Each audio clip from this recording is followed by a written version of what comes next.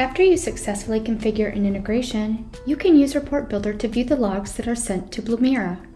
Accessing your data in this section of the app is how your team can investigate the details of a finding or a pattern of activity that may be signs of a threat.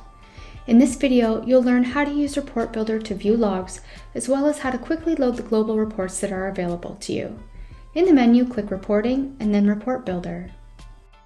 On the Report Builder page, there are several options to help you narrow down your search to the logs you want to view. Time range is where you can specify the date and time of your search. Data sources is the list of your integrated log sources with specific data types for each integration.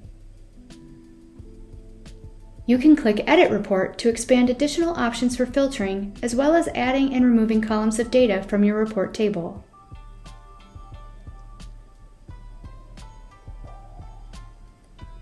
Click Submit to run the report and view the results. Inside the table, you can click any cell to open a menu with options to further filter the data. See that the filter was added to the report. Then you can click Submit to run the edited report. There's an ellipsis icon next to the Submit button with options that include Reset Report, which allows you to clear your search and start over.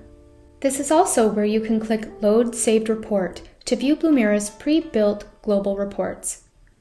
Global reports provide you with a way to monitor patterns of activity or additional details that relate to findings that the app generates. Additionally, you can use compliance-focused reports to share data that helps you meet your organization's compliance requirements.